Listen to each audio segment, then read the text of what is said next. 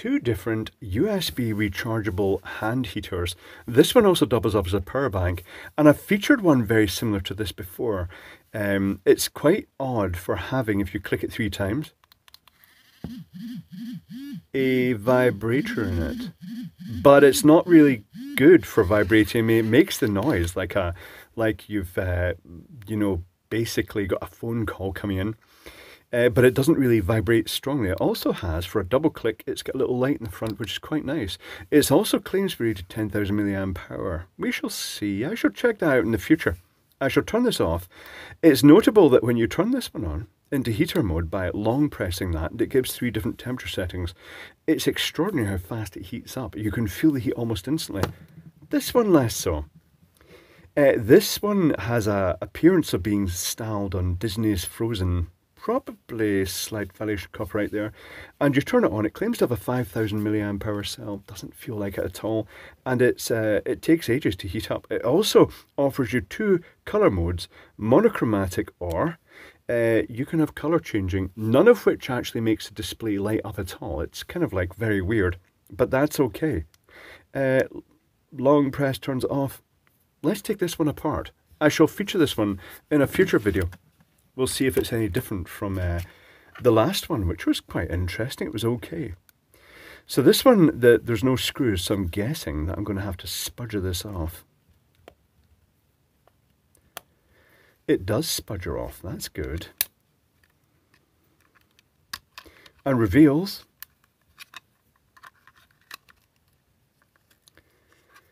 the heater pad. It's what's the name for that? Captain tape type. It's that mylar tape with the sort of like the heating element zigzag. Let's take a closer look. It's also got what looks like an 18650, which pretty much means it's not 5,000 milliamp hour, because they don't do 5,000 milliamp hour 18650s to the best of my knowledge. It's also got tiny screws. Do I have a screwdriver that's even going to fit that? I may have to have a hunt for a screwdriver that's going to fit that. I shall have a hunt. Also, it's got a couple of wires going to presumably a thermistor. Are they going through? They are going through one of the same holes that the holder, the case, clips into. That's a bit messy. Right, tell you what, I'm just going to look for a screwdriver, because I appear to have misplaced the one of that size. One moment, please. I have located the screwdriver. Features on the 5,000 milliamp hour rating, it says it heats both sides. It does not. It says it doesn't explode. That's reassuring. And it's perfect for heating various parts of your body. It was a bit strange the way it worded that. So what am I expecting? I'm expecting a circuit board with a charging chip, a button, possibly a tricolour LED, or if they use separate LEDs, and a little 8-pin chip perhaps, and a transistor like an A2SHB for powering that heating element, because it doesn't get very hot. Is this going to come apart? Yes, it is. Well, oh, it plugs together. That's quite nice. We can unplug it then. Right, tell you what, before I unplug it, the thermistor doesn't unplug. Right, tell you what, the white connector goes to the heating element. The red connector goes to the lithium cell of unknown capacity. It feels warmish. I think it was giving off more heat in the heating element. Right, tell you what, let's take this big sponge off. Oh, is this sponge going to come off? I think I may have to apply isopropanol to this to see if I can liberate its adhesive and get the thermistor to separate. Is it going to be a little bead thermistor? It is going to be a little bead thermistor. I bet that's a 10K thermistor. They're very, very common. Let's get the meter in. Let's try that. Although, having said that, it may be skewed by the other components in the vicinity. Well, I'm seeing the little charge chip, and I'm also seeing what looks like a little 5-pin microcontroller. Nothing. Right, tell you what, it might be a 100K thermistor. It's a 100K thermistor. Okay. When I say 100K thermistor, it's reading 93K. The 100K is 100K at typical room temperature, as is a 10K. Right. Does this just pop off? Is there a screw? I don't immediately see a screw. I'm a bit notorious for just ripping things off and then finding screws afterwards. I'm not finding anything. Oh, it's popped off. Oh, there is a little 8-pin chip on the back. Maybe that's... oh, right, what is that then? Right, tell you what. There's only one way to find out. I've snapped all the plastic pins off. I have been destructive. This is not surprising at all, is it? Big destructive Clive. Right, tell you what, I'll take a picture of this and we can explore it. One moment, please. Reverse engineering is complete. Let's explore it. And I have to say the circuit board isn't too bad. It's a lot more sophisticated than I was thinking it was going to be. Very neat indeed. The heater is also quite interesting. It passes 1.25 amps at 4.2 volts and 900 milliamps at 3 volts, so fairly capable. The case is okay, even if it does just heat on one side, that's okay.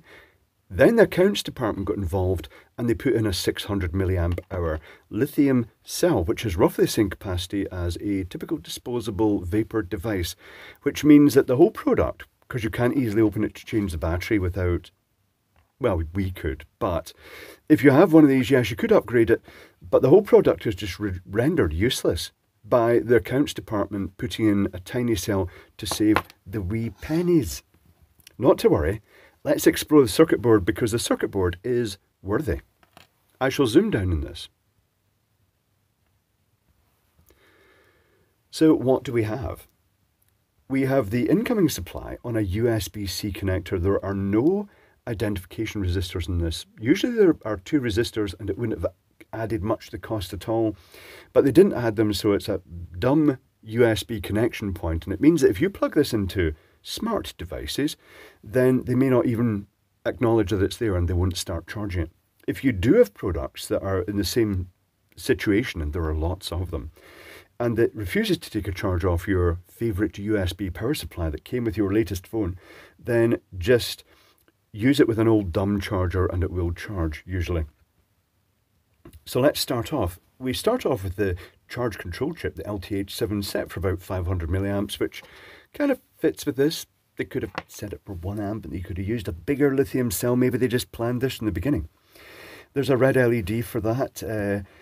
There's the thermistor connections, which we'll cover on the other side.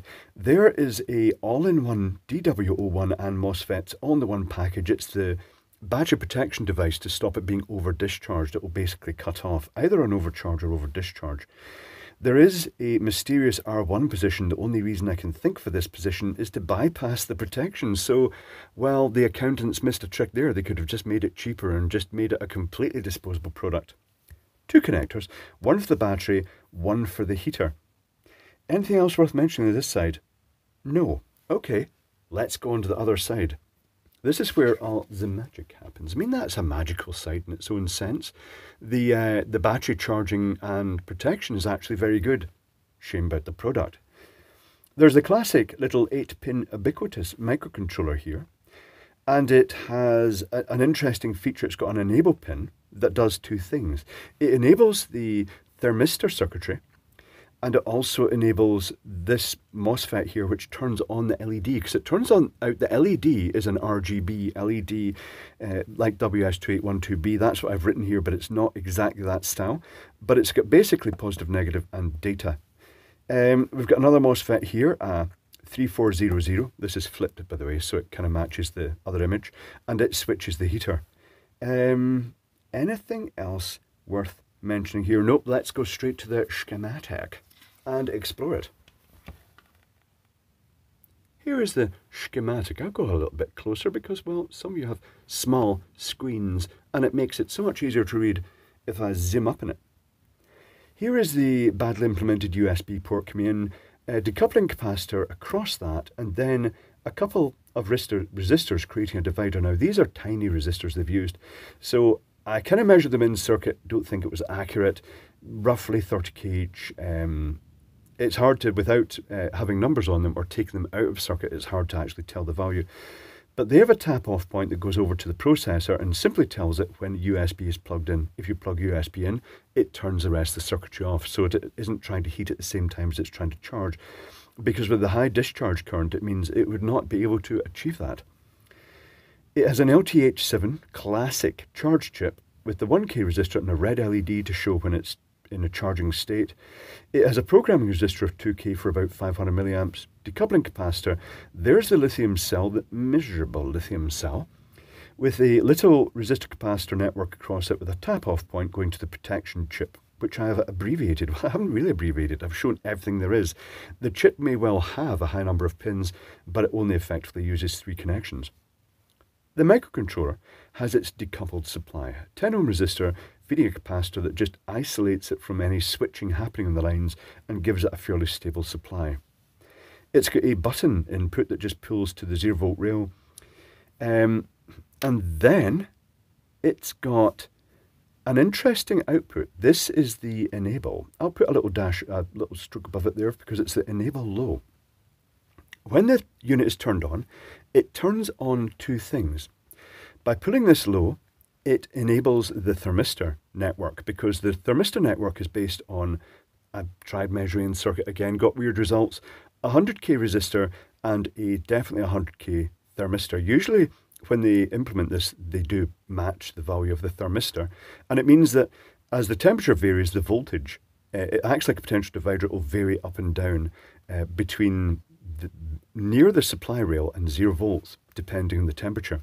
There's a little capacitor there just to provide smoothing and stability. This also turns on this MOSFET. There's a 1K resistor to turn it on. There's a 10K pull-up resistor because it's a P-channel MOSFET. P-channel.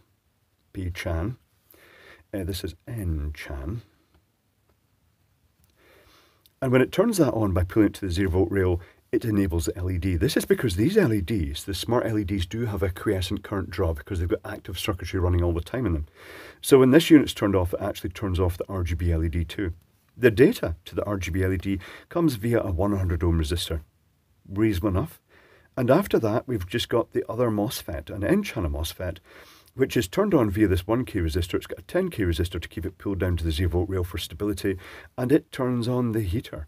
And that is it. It's quite a nice circuit. It's quite a complex little circuit, and they've jammed it into a very interesting shaped circuit board. It's nice because of things like this extra protection. And this is also interesting because it's a good example of how you can save on losses while the unit is asleep by turning off external circuitry. So that is it. A nice circuit, lovely circuit board. Strange how they use wee copper wires. I guess they've got low thermal mass. Also cheap. Nice enough little heater. Could be useful. And hobbled completely by this crappy lithium cell. But then that's just ultimately what happens. So there we have it. The frozen-ish style by the image on it. Little hand heater that is a great unit, hobbled by one bad manufacturing decision made by the accounting department. What a surprise.